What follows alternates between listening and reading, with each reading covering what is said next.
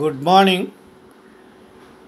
இந்த பேங்க்கில் லோன் வாங்குறவங்க, ஃபைனான்சியல் இன்ஸ்டிடியூஷனில் லோன் வாங்குறவங்க, சொத்துக்களை அடமானம் வைக்கிறது, இதெல்லாம் இது originally was regulated under section 69 of the transfer of property act. அதில் தான் இது எப்படி அடமான பொருட்களை எப்படி பணத்தை பெறுது, சொத்தை எப்படி மீட்பதற்கான நடைமுறைகள் சொல்லப்பட்டிருந்தது. அப்புறம் 69(2) அப்படின்றது நீதிமன்ற உதவி இல்லாமலேயே தனியார் உதவியிடம் சொத்துக்களை ஏலம் போட்டு பணத்தை வசூலிக்கலான்னு அதில் இப்போ ஒரு ப்ரொவிஷன் இருந்தது.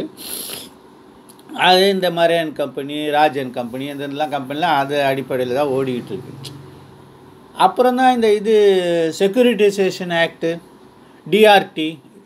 டிஆர்ஏடிலாம் வந்துச்சு. இதில் என்ன கன்ஃபியூஷன்னா, இது என்ன அவ்வளோ பெரிய மேட்ரு, இதுக்கெல்லாம் நமக்கெல்லாம் வேலை இருக்கா அப்படின்லாம் ஒதுங்கி போகாதீங்க.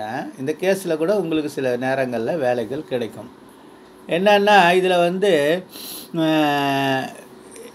அது இப்போ ஃபார்மல் பொசிஷன், கன்ஸ்ட்ரக்டிவ் பொசஷன் எடுப்பேன். பேங்க்கெல்லாம் ப்ராப்பர்ட்டி எடுத்துருவாங்க, அங்கே நோட்டீஸ் ஒட்டி விட்ருவாங்க. அங்கே டெனண்ட்லாம் இருப்பாங்க, இவங்க நோட்டீஸ் ஒட்டி விட்டு இந்த சொத்தை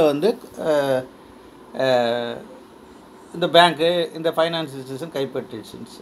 அதை அந்த உத்தரவு மேஜிஸ்ட்ரேட்டு சிஎம்எம் தான் பிறப்பிக்கணும்னு இருக்குது. அது செக்ஷன் 17 அந்த ப்ரொவிஷனை படிச்சிங்கன்னா தெரியும். அதில் அப்பீல் ப்ரொவிஷனும் வச்சுருக்காங்க.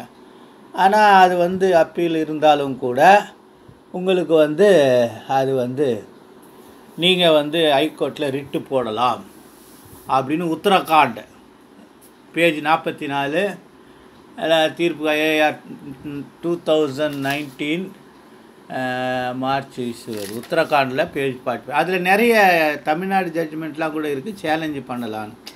இப்போ அது பார்க்கலாம். அப்புறம் பேங்க்கில் இருந்து அவங்க அந்த செக்யூரிட்டைசேஷன் ஆக்டில் என்ன சொல்லுதுன்னா, எப்படி கடனை வசூலிக்க பண்ணுறதுக்கு நான் நிறைய ப்ரொவிஷன் வச்சுருக்கேன். அதில் முதல்ல இவ்வளோ குறிப்பிட்ட பணம் டியூ கட்டலைன்னா அது பேட் டெப்ட்டு, அதாவது ரிக்கவரி பண்ணலாம் அப்படின்னு சொல்லிட்டு அதை ப்ரொசஸ் ஆரம்பித்து அதுக்கப்புறம் நோட்டீஸ் கொடுத்துடணும். நோட்டீஸ் கொடுத்துட்டு அவங்க என்ன பண்ணுவாங்கன்னா, நேராக ஸ்ட்ரெயிட்டாக சிஎம்எம் கோர்ட்டில் போய் சொத்தை அட்டாச் பண்ணிடலாம். இல்லைன்னா கோர்ட்டில் அப்ளிகேஷன் போட்டு டிஆர்டியில் போட்டு எங்களுக்கு இதை ப்ராசஸ் எடுங்கன்னு பெர்மிஷன் வாங்கி பண்ணலாம். ஒருவேளை நீங்கள் பணத்தை கட்டணும் அப்படின்னா நீங்கள் டிஆர்டியில் போய் அது மேலே அப்பீல் போடணும், அவங்க போட்ட உத்தரவு மேலே. அதுக்கு மேலே எதுனா இருந்ததுனா தான் டிஆர்ஏடி வருது. இதெல்லாம் கொஞ்சம் சின்ன சின்ன விஷயங்கள் தான். ஆனால் இந்த மாதிரி கேசஸ் வந்தால் மிரண்டு போகாதீங்க, கொஞ்சம் உட்காந்து படிங்க, இந்த ஜட்ஜ்மெண்ட்டை படிச்சுக்குங்க. அப்புறம் ஜம்மு காஷ்மீர் பேஜ் 34 அதில் ஒரு தீர்ப்பு கொடுத்துருக்காங்க. அந்த மாதிரி தீர்ப்பு இங்கே நம்ம தான் இந்தியா நீதிமன்றங்களில் பெறப்பட்டிருக்கிறதான்னு செகண்ட் செக் பண்ணிக்கணும். அது என்னன்னா, அந்த ட்ரிபுனல்ஸ்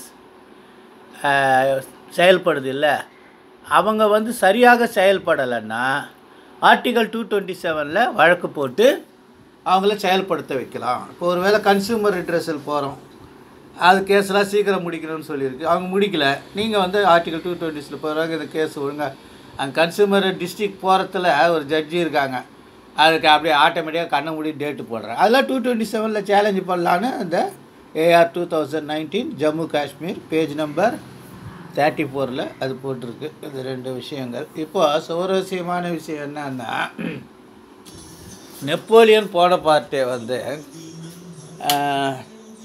ஆகஸ்ட் மாதம் 15ஆம் தேதி போகிறதா இருந்தது ஒரு விஷயம். அவர் இதெல்லாம் அப்புறம் பார்த்துக்குவோம், அதெல்லாம் ஷார்ட். இன்னொன்று, இந்த தமிழ்நாட்டு ஆண்ட மன்னர்களில், பல்லவ மன்னர்களில் சேர்ந்தவங்க கம்போடியா வரைக்கும் போய் அந்த கம்போடியா நாட்டே ஆட்சி செய்திருக்கிறாங்க. அப்புறமா இங்கே காஞ்சிபுரத்தில் பல்லவ டைனாசிட்டியில் அவர் மன்னர் இறந்து இப்போ இந்த சாளுக்கிய மன்னர்கள் படையெடுப்பின் போது காஞ்சிபுரம் மன்னர் கொல்லப்பட்டு அவருடைய மகன் மன்னராக இருக்கும்போது அங்கேருந்து அந்த காம்போடியாவில் இருந்த அந்த நம்ம இந்திய வம்சாவளி மன்னர், அங்கே இருக்கிற மன்னரில் அவருடைய 3வது மகன் இங்கே காஞ்சிபுரத்தில் ஆட்சி செய்திருக்கிறார்கள். அதெல்லாம் பார்த்து நடந்துக்குங்க. காலை வணக்கம்.